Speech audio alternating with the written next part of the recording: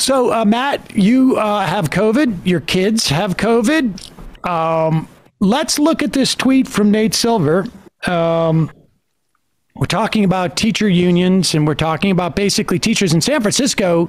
A bunch of teachers, not supported by their union necessarily, decided not to go into school. In part, one of the things that's going on is that, I mean, I can tell you, my kid's teacher out with COVID. My kid's principal out with COVID. I would imagine but like his class size now is down to like almost like I don't even know if private schools have class sizes this small, but he's got like almost 1/3 less the kids in his class right now. Like he's got like 8 kids in his class because people are out with COVID. So much of this is just about the actual functioning of a school. And yet there are people out there who are just insisting that go back to school. Put up this tweet. So Clara Jeffrey, she's I guess she works at Mother Jones.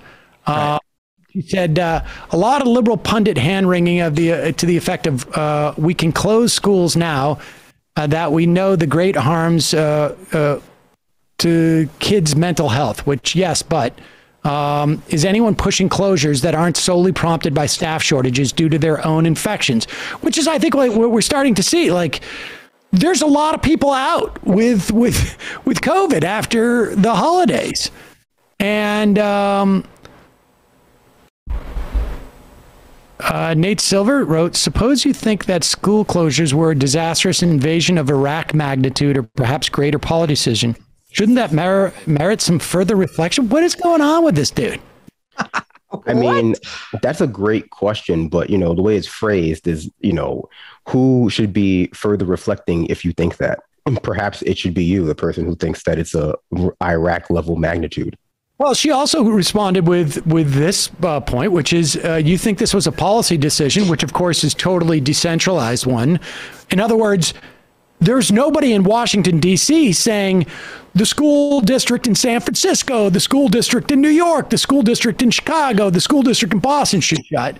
And she says, you think this was a policy decision equivalent to the deaths of 460,000 people? That's I think a contentious number. A lot of people think it's 2 to 3 times that, frankly, from Iraq.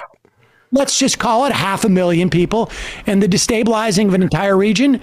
And do you think parents and educators have not been reflecting, for fuck's sake, I think is what FFS means in that context? This is the thing that's bizarre about it, is Silver is like comparing this to Iraq for whatever. And he goes, yes, I think depriving tens of millions of school children of an in-person education for a year or longer is absolutely on that magnitude, no question. Now, first off, that happened a year ago. There has been my kid in New York, and you know this, Matt, they've been going full-time to school since September. In fact, my kid since last, April has been going full-time, both my kids. Oh, right. Besides maybe a few weeks where there were scares in the actual school my son was in. Last year, he attended almost an entire school year, besides what I just mentioned. This year so far, entire year except for 1 week before the holidays, where, again, there was a scare in that particular school. In fact, just his class had to stay home because it was just in his class. And the teacher actually ended up getting it. And she had to work remotely from her home because she couldn't go in and teach while she's COVID positive. This is the bizarre thing that seems to be going on now. It's like that none of these people who are outraged by this are recognizing the fact that there are no lockdowns that exist in this country right now, to my knowledge. There are no complete school closures. What we're seeing is that people are asking for a spot, sort of like temporally narrow capacity for remote learning during like a surge. I mean, to me, it's the equivalent of there's a hurricane going on or a tornado. Like, it's going to rain on either side of this, and I'll send my kid to school in the rain. But if there's a tornado outside, I'm going to keep him home. The truth is, a lot, I'm not going to say all, but a large portion of these people who are talking about this school closure thing simply have no idea what's going on because they don't even have kids or kids in the public school system or in the school system, any school system. I mean, this is the same thing we saw just a few days ago where conservatives thought they were like owning AOC because she was seen outside at a bar drinking without a mask on, as if you can't do that in New York City. Newsflash to conservatives who don't live in New York City. You can walk around New York City outside without a mask on. You could sit down at an outside establishment and drink a mimosa or whatever the hell you want without a mask on. You don't even need a vaccine passport to do that outside of a restaurant. You only need something when you eat indoors in this city. But they don't know that. They think they owned AOC. So the same thing's happening here. You have people who don't have kids in school talking about how kids must go to school as if there is some sort of nationwide school closure, when again, we're just seeing particular schools. And in some cases, it's even more minute than that, where actual, just like the grade that had the COVID positive student, not even the whole school, is staying home. And that's because the specific school or that specific, whatever, the school board, or if it's like a private school, I guess the dioceses or whatever, they make those determinations. No one in federal government. What's also interesting is that at least in, I mean, my kids have friends who have private school. I know people who go to private school. It seems to me that all the private schools, they all planned to be remote this week because they knew everybody was coming back from vacation and they wanted things to settle out. That would have been a great idea too, but there's just a sort of like hysteria about what's going on.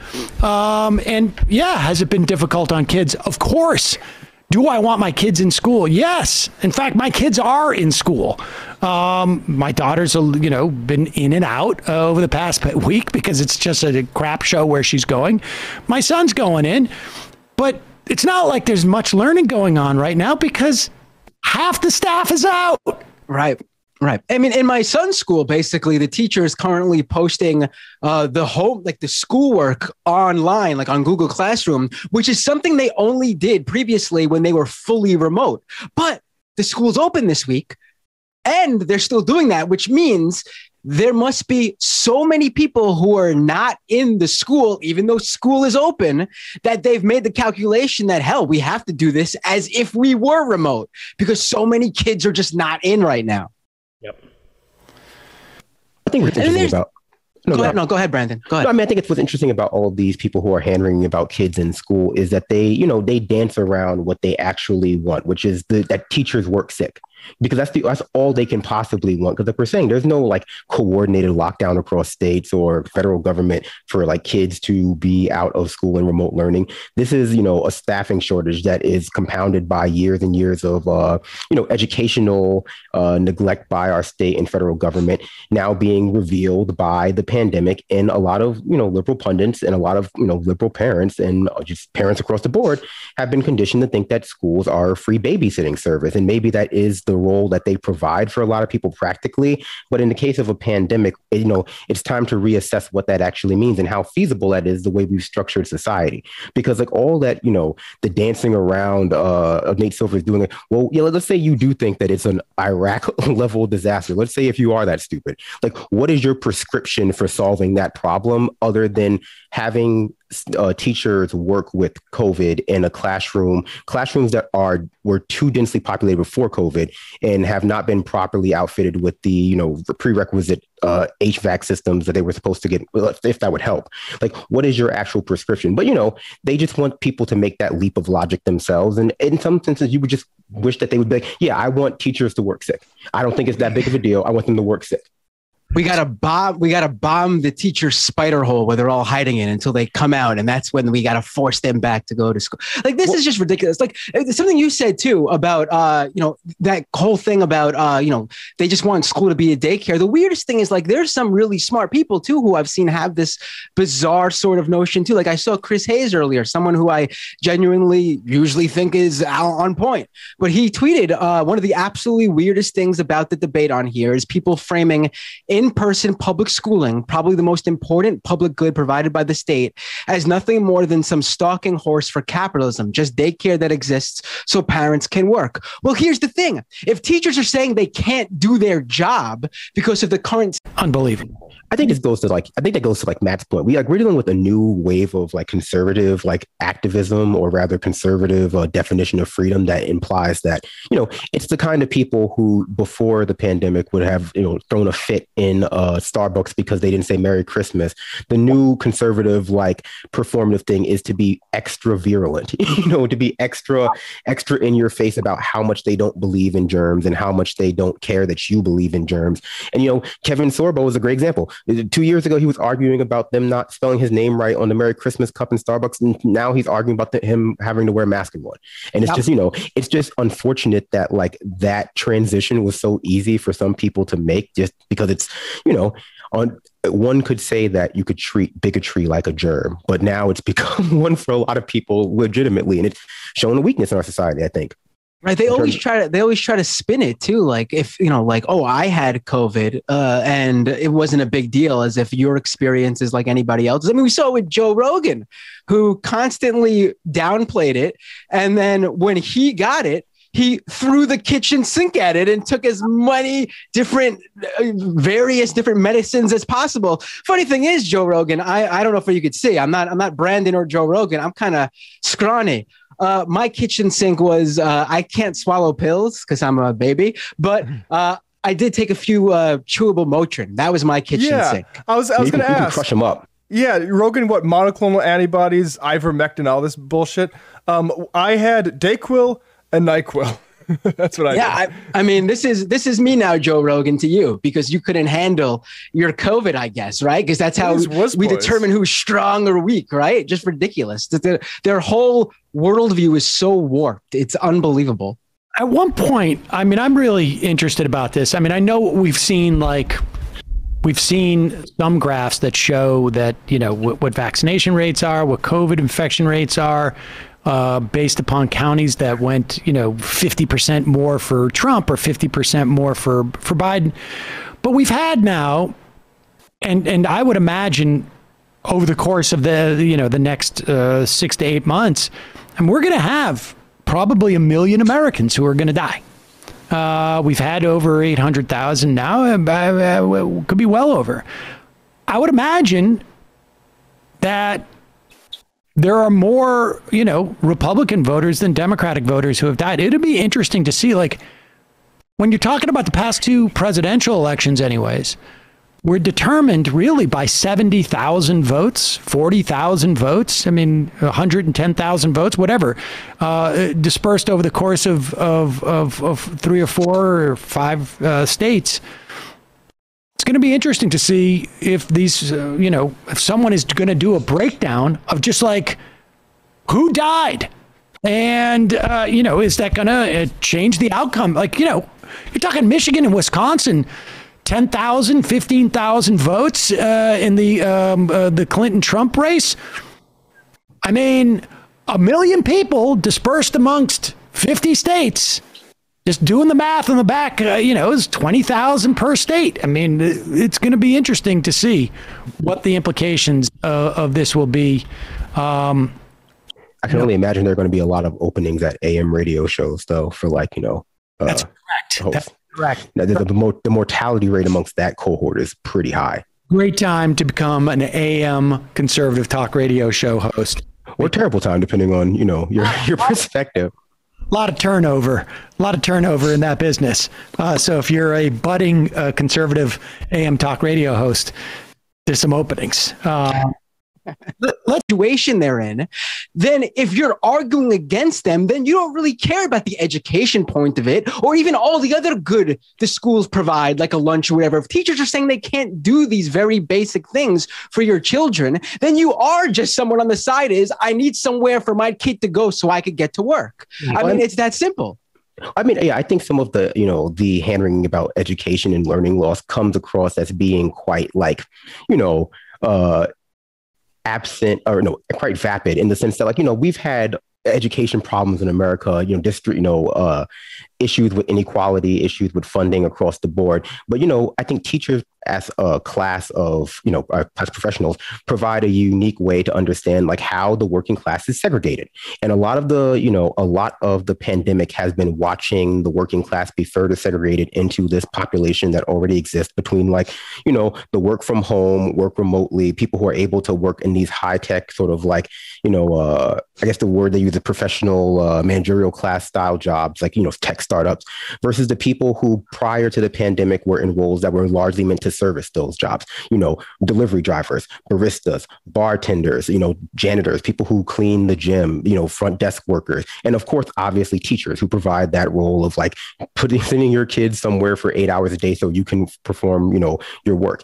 And I think for a lot of people who occupy the middle slice of our economic ladder, not the very rich, but the upper middle class, the promise of a permanent servant class of workers is what makes capitalism bearable to them.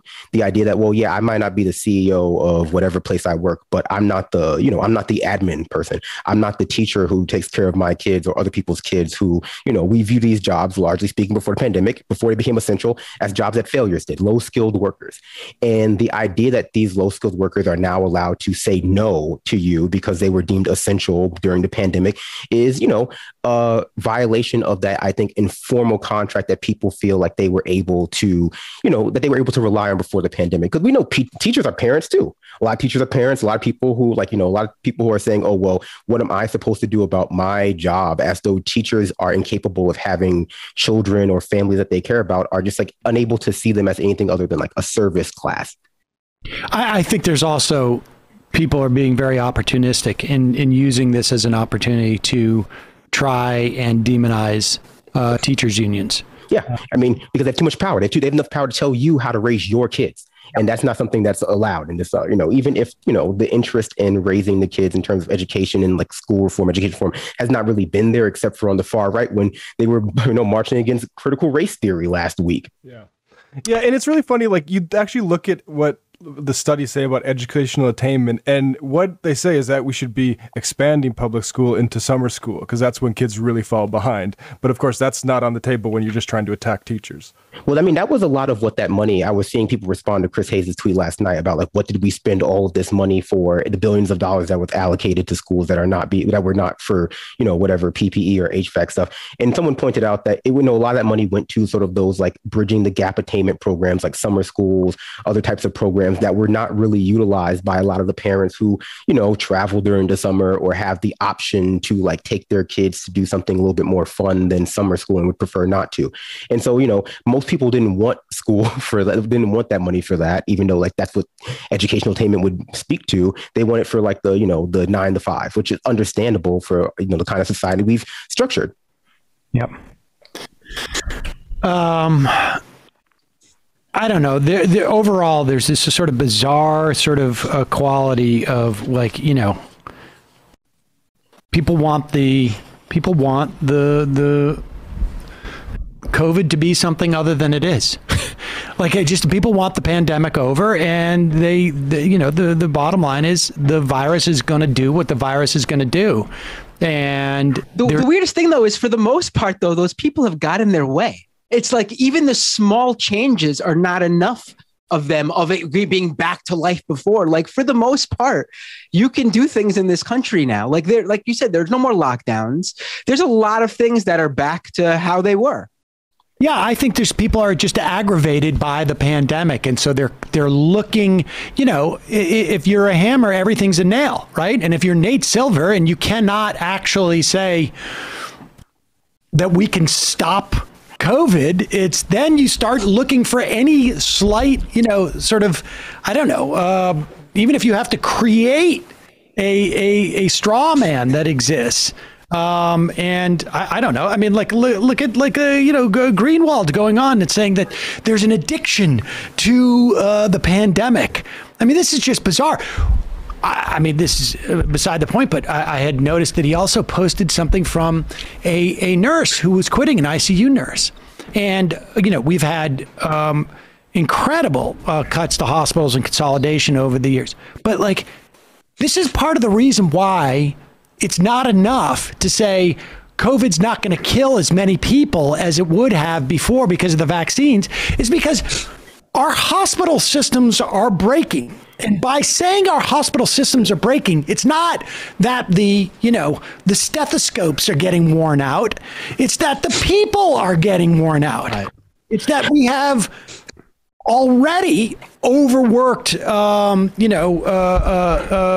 nurses and doctors who are staffing these things, and they're going to break. They're just going to break as people at one point because it's been going on 2 years of this, and it's relentless. So it's crazy. Have you seen those reports from people who work in like nurses and doctors, people who work in hospitals where like they're like quitting or on the verge of quitting because they're now getting blamed by anti-vaxxers' families for the death of their loved ones, for not giving them ivermectin or whatever they think they like, there's only so much a human being can take. And that's what they're humans. I mean, it's ridiculous. It's ridiculous. It's really like, what's going on with the school stuff is just like those right wingers who freak out when they see someone choose to wear a mask in a place where it's not mandated. You see that so much now. If someone chooses to wear a mask for their own, because they feel safe or protected or whatever, right wingers will now harass those people in public if they see that, saying, you don't have to wear your mask here, take it off. And it's just like so bizarre. Why do you care? You got your way. It's not being mandated on you. You don't have to wear a mask. Why do you have to cause a problem for the person who chooses to do so?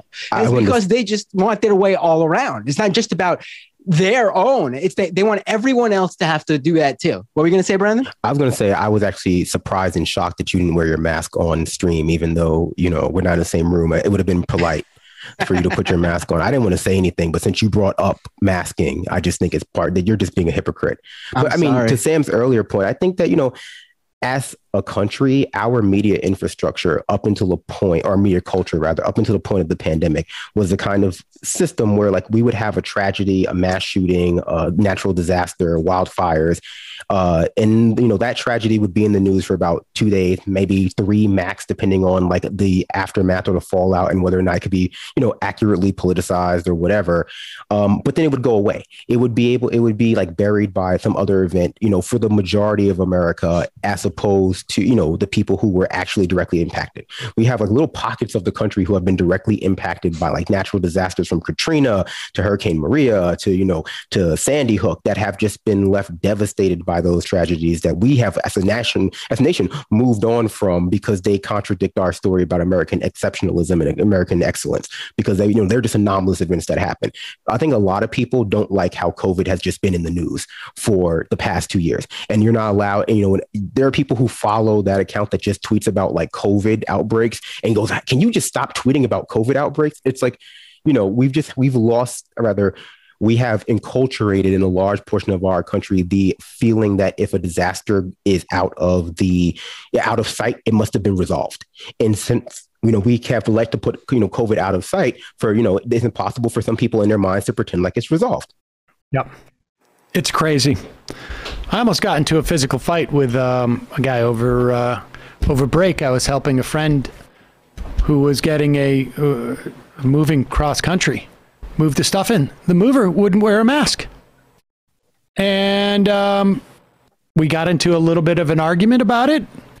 And he told me that God will take care. The mask is not doing anything. He was a Russian guy. And he told me that that God was going to take care of it. And then I suggested that maybe God would also provide him his tip. So you got to stick up to those Russians, Sam. Tipping them anyways, but still, it was like, what kind of effing moron comes in? And we always like, wear your mask inside.